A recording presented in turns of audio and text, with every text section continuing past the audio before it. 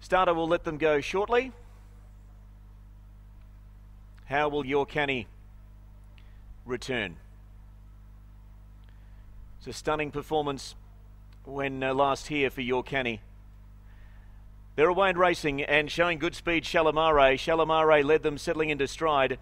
Coming out fairly well there was, well, in fact, Your Canny's out the back. It's going to settle last. Stablemate Queen of Clubs is up running second. Third was Broom and Blue. They're being followed behind them by Wish You Well. Further afield over on the outside there too, Winning Tiger from Queen of Clubs, and Your Canny's at the back end as they race down to the home turn. Showing the way, Shalimare. Shalimare led by length on Broom and Blue. They're being followed after a couple of lengths away by Winning Tiger. Back behind those was Your Canny, and towards the tail end of the field there was Queen of Clubs. Into the straight they come, and showing the way, Shalimare from Broom and Blue. Now sneaking up to chase them is Your Canny. Back behind those there was Wish You Will. Halfway down the running, showing the way on the outside was Shalimare. Shalimare led from Queen of Clubs. Shalimare holding them, and Shalimare raced down to score. It's beaten Broom and Blue, tight for third. We've got Queen of Clubs in there. Also there was Your Canny behind those from Wish You Will, and Winning Tiger was back at the tail end of the field.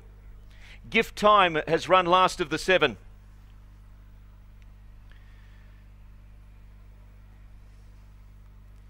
53.6 the time, so they've gone a little bit quicker in this second trial than the first one. And Shalimare was able to take the early lead.